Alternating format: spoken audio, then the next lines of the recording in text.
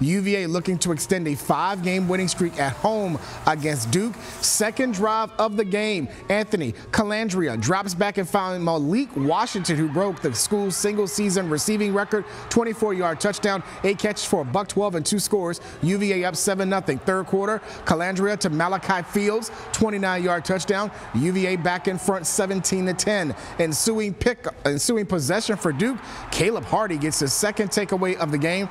Cavs pick up their first home ACC win this season, 30-27 the final. They get the Hokies next week for the Commonwealth Cup.